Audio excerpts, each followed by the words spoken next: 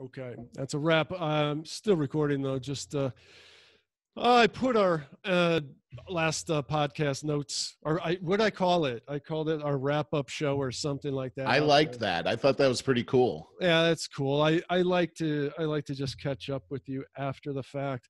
Boy, was that an action-packed episode. I didn't realize it would be until It's we got funny. about halfway through it. Then I started looking at all we had to do. Totally forgot about the Constitution. Which I'm glad you remembered.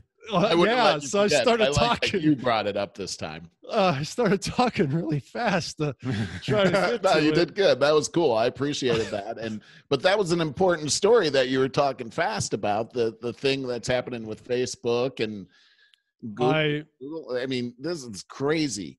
You made some good points. I guess what I have to say. So there's some really good news there that we are politically taking this very seriously with a lot of what's the word? We're really expediting that. We're taking it very seriously. And to your point, when Biden gets in there, and he's so bought off in so many different ways anyway, we better get on top of this before January 20th.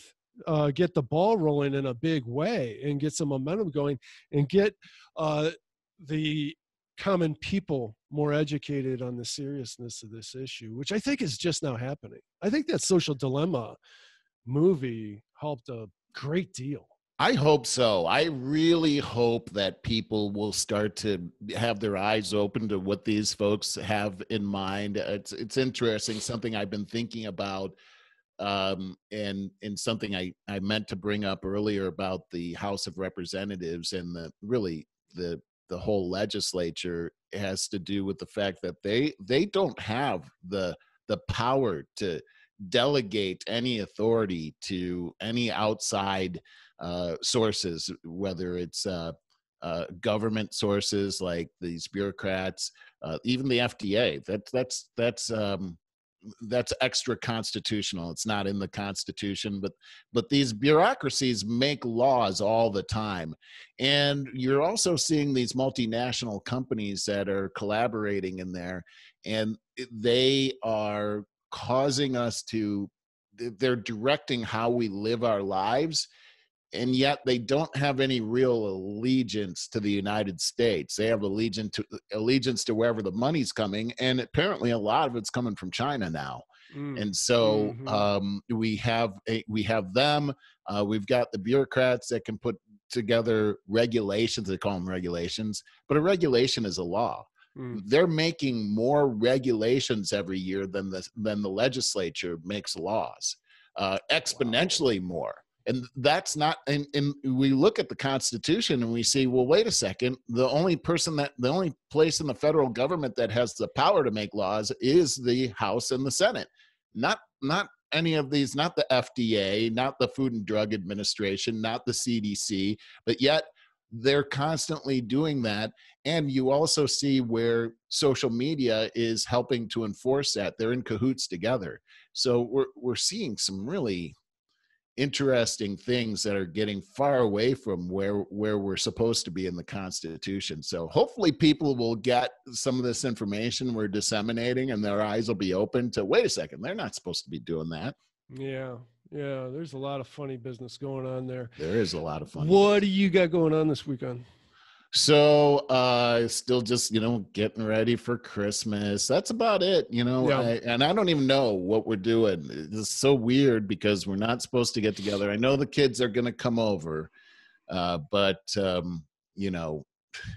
don't know. This is a weird time. It's a really weird time. Well, that's why we're trying to stress the last couple podcasts, about trying to make a plan for our pandemic holidays here and make them as special as possible. Though it'll be behind us soon enough. Thank God. Yeah, that's true. My mom just asked us a few days ago if she's like, hey, whatever you say, fine, but what if me, you and Lisa and Scott and Carol, my brother and sister-in-law, what if the five of us get together for dinner?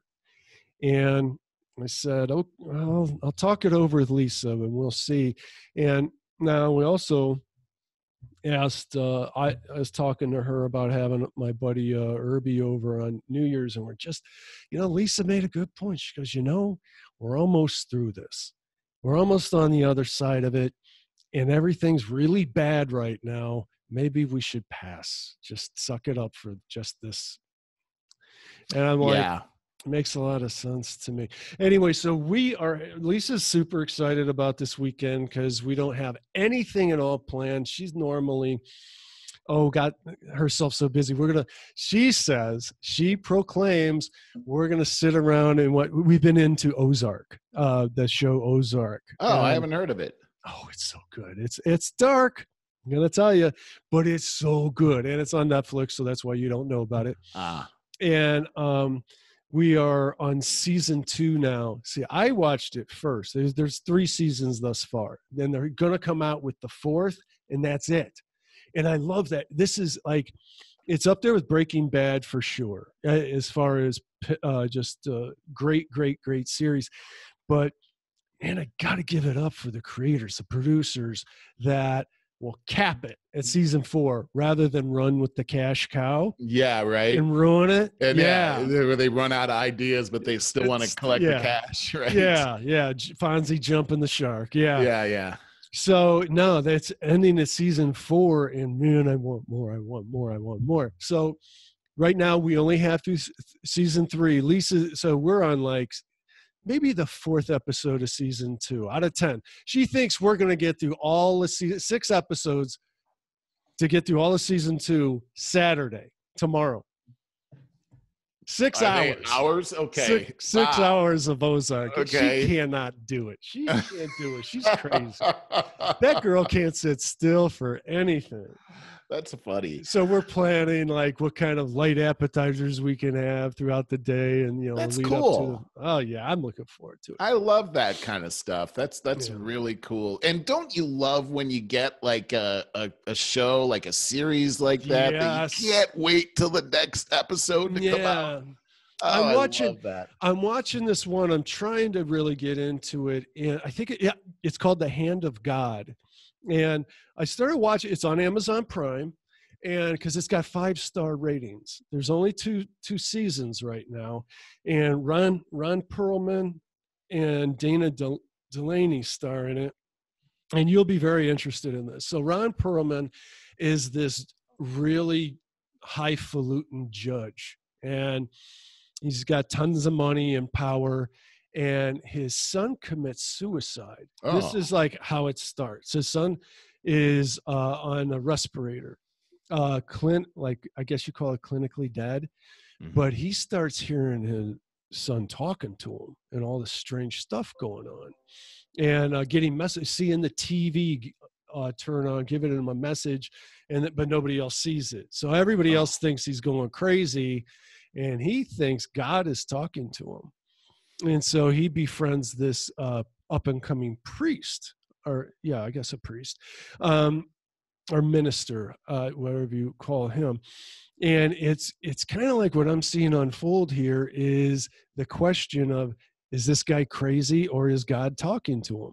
While he's trying to, he's getting this other guy, this ex-con, to kill people for him, that he's hearing his brother say, "This is the guy that raped my wife." That's why. Oh my gosh!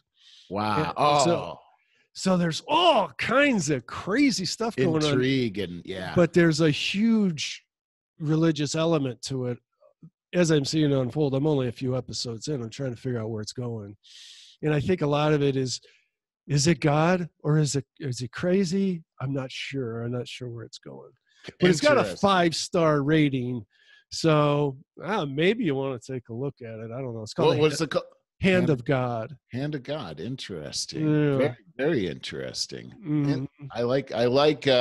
It's intriguing. So I'll keep an eye out for it. Yeah. Hey, with the last few minutes that we have, so I was last Friday, we did our show, and man, I had a long day on Friday, and then afterwards I found out about this, that the Supreme Court rejected the Texas challenge to the victory. And I was kind of like, well, that's weird. I wonder why they wouldn't even consider it, and a lot of folks came out and said that, well, even the Supreme Court won't take a look at this. There's no merit to it whatsoever. And so when I started to look in to find out what's going on with this, I found out that the Supreme Court never weighed in to the merits of, was there fraud, was there tampering, they never said any of that. What they said was that the 17 states that, including Texas, that they brought this against the 4 swing states didn't have any standing in court. So their whole case was leveraged on the fact that their individual rights had been each state's voters' individual rights had been watered down because they didn't follow the constitutional rules for voting in those other 4 states. So they were saying our votes have been affected by the way that you didn't run your votes constitutionally, your voting process constitutionally. So the court actually said, well, you don't really have any standing, which is what it is the ability of a party to demonstrate to the court sufficient connection to or and harm from the law. They weren't able to show that, so they rejected it. So then, of course, we had the Electoral College vote, and Biden wins that. Which I thought was interesting, because I thought that there was going to be some contesting from some of the states. But interestingly, what I found out was that there are 7 states out there now that they're calling them dueling electors, where they've turned in 2 separate, they call them slates of electors. And so in those 7 states, they're getting a vote from their electors for Joe Biden and a vote for President Trump.